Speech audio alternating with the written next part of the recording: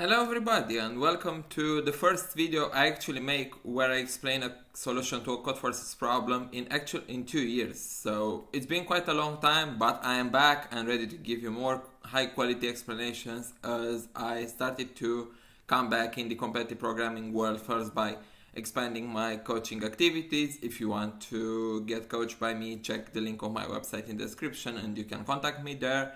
And also I organize a lot of stuff, what when it comes to contests, even holding speeches, as you can see in the previous video I made, and many other interesting activities. And here I'm back as I started taking Codeforces rounds too. So for today I'm going to present a problem that was given yesterday at the Codeforces Div 2 round. So it was C, fill in the matrix. This problem was also A from the Div 1 version of the round. So it was the easiest Div 1 problem. But it was an interesting problem which combined both some implementation with finding a pattern that had to be printed, and we also had to print the max of the columns that we had to construct with our algorithm. So we had quite a few things to do, and we also had to be careful at some corner cases. So basically the problem is asking us to fill a matrix that has the dimensions n and m. And for each row we need to place a permutation of the numbers from 0 to m minus 1, and at the same time we wanted the max of the columns, so the minimum exclusive, to be as big as possible. So the smallest non-negative integer that doesn't show up in the array. We are given the definition of the max in the statement, and it's also something that shows up frequently when it comes to Codeforces problems, especially at this level. Now, when it comes to max, so basically if we have a max equal to y, it means that we have all of the values from 0 to y minus 1. We want to not have y. And we can have everything else, y plus 1, y plus 2, and so on. So it's very important to avoid having this value when it comes to the max. And what does this observation lead to is that for each row, we would ideally want to skip on a 0 once, to skip on a 1 once, and so on, as long as we can skip through multiple values. But we also want to be careful that if we have enough rows, to not fill the columns with every single value, because in that case the max would be stuck to 0 or to some very small value anyways. So we want to avoid this issue. And the way we can go by this, just like it usually works with the constructive problems, is to try and think at some cases. And given that we want to skip 0 here, 1 here, 2 here, and so on, it makes sense to think at an approach where we can just fix the column where we skip the values, and we can think about a cyclic-like structure. So, for example, if we want to skip here 0, we can think at something like this. So 1, 2, 3, 4, and so on. We can go with 0, and again, it's a permutation. Here we can also do something like this with 2, 3, 4, and so on. And here we can put something like 0, 1. And we can keep going like that actually. So we can do something like this, and at some point we would have like 0, 1, 2.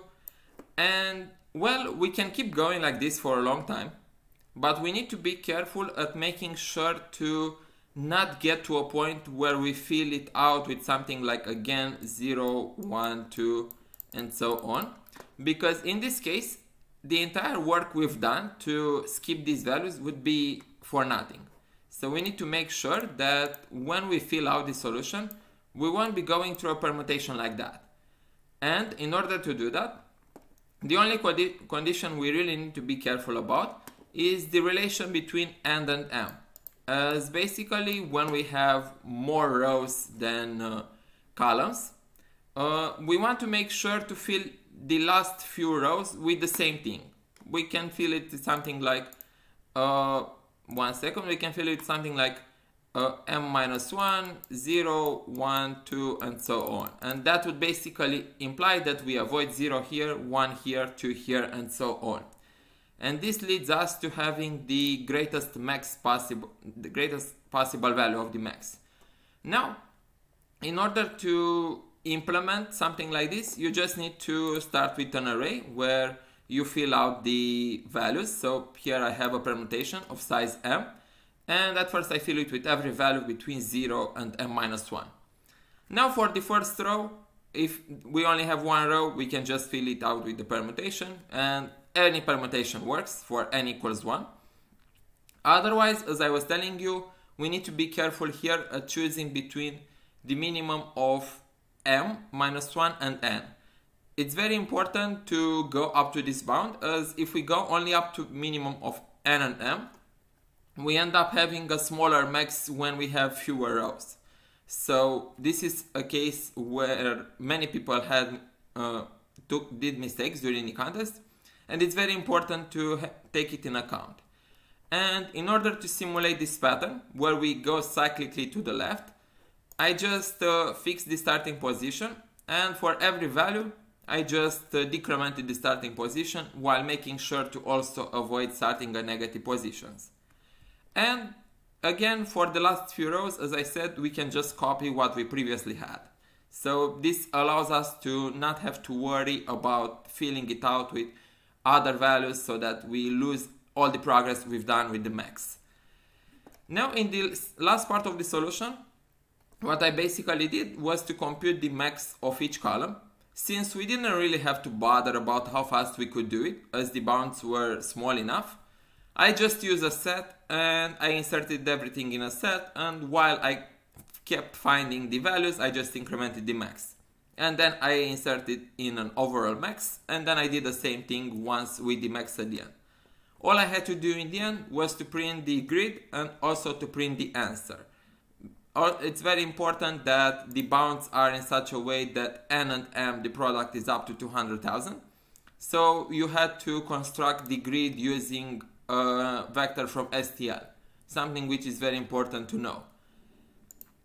If you enjoyed watching this video, please like, share and subscribe the video. It helps me a lot, especially as I'm trying to restart doing YouTube videos and I want to bring you as many high quality video tutorials as possible. Once again, if you enjoy my content, like it and see you next time. Good luck.